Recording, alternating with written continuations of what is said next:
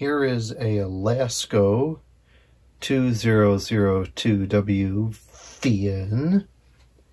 There is a version of this fan sold under the Air Queen brand.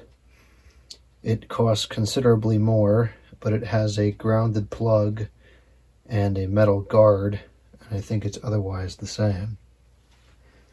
I bought this a number of years ago. In fact, I bought several of them. I had read reviews on these for a while, and there was a strong consistency of people reporting them to be a quiet fan, which I really like. I can't stand loud fans. So I says, well, let me give it a shot. I didn't really have high expectations because it's all plastic, and usually the plastic fans aren't that quiet. And what a lot of people find quiet, I would find kind of noisy. So I got it, and I was absolutely impressed by the noise level and the air output of this fan. It's very seldom that I pick favorites or anything like that, but I think this is very easily the best 6-inch desk fan I know of. It is so quiet, and it lasts a long time. It's very easy to clean, and it moves a good amount of air too. It has this thing on the front there. You're supposed to put papers, clips, or whatever into it. I think that's kind of useless, but whatever. Here's the back of it. The only thing I don't like about these fans is the speed control. I find it a bit difficult to use because it takes a fair bit of force to turn it. And if it's sitting like this, you kind of almost need two hands. You can do it, but it's not the greatest. But it's very clearly labeled. It has a little handle, which is also not great, but it works just fine, especially if you pick it up like that. It has tilt adjustment, so you can angle slightly down or back like that, or anywhere in between infinitely. There's no, I don't think there's a date code on there. Here's the informations, which are pretty much invisible. Oh, there you can kind of see them. Let's see if we can zoom in a little bit. 0.25 amps. The focus. It's ETO and UL standards rated. It's got two kind of rubbery feet in the back, but just plastic on the front.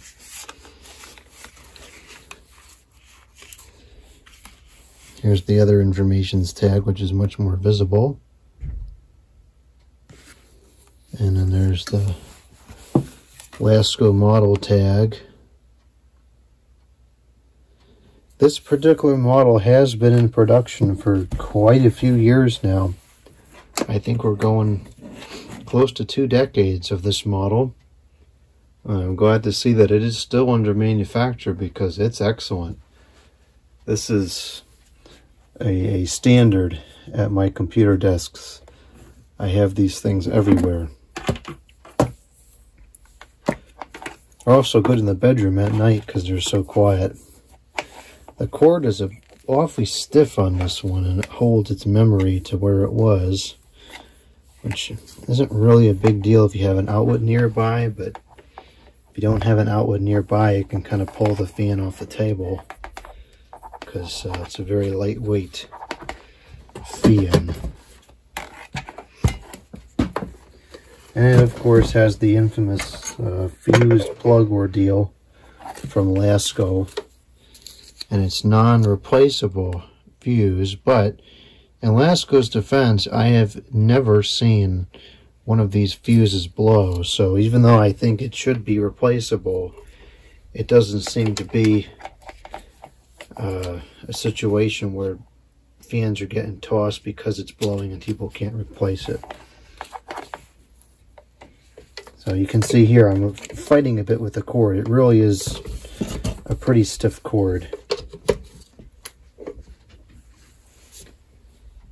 Alright, so we're looking at 120.7 the volts.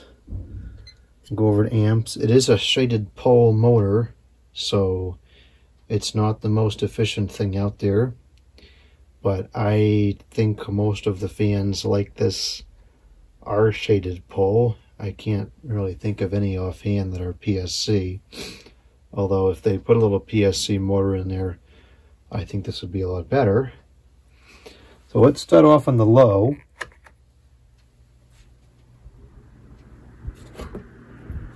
Make sure the wind noise isn't on the camera. So there it goes. As you can hear, or rather as you can't hear, it is a very quiet fan. And it's only drawing 0.14 amps, so it's not a lot of power. 14.4 the watts with a power factor of 0.80, which is pretty good for a shaded pole. Now, the air output is very gentle, but what's nice about it is it seems to carry a pretty good distance. So, pretty reasonable air output, pretty gentle. I'm going to pick up the camera. I'm going to move back here, and you're going to see that even all the way back here, we're still getting a pretty considerable draft, and we're about 5 feet away from the fan now. I'm going to go back as far as I can, as far as the junk will permit me to do so, and you can see even all the way back here, there's still a considerable breeze, and we're all the way across the room. This is a good 10 feet from the fan. It really, I can feel it. It's pretty significant still. And it's a very calm and gentle breeze. It's extremely pleasant.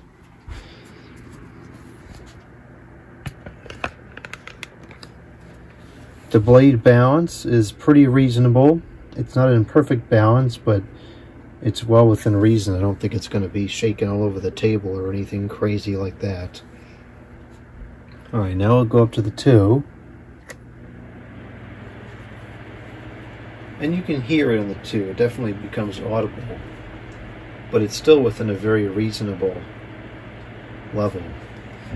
At number 2, it draws 0.19 amps. 19 the watts, and a power factor of 0.8. So that hasn't changed at all. And it's putting out a pretty strong breeze now.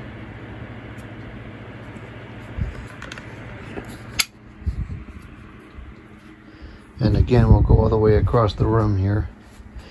And you're going to see that all the way across the room, we have a pretty strong breeze. And this is 10 feet away from that thing. And it's still moving a considerable amount of air.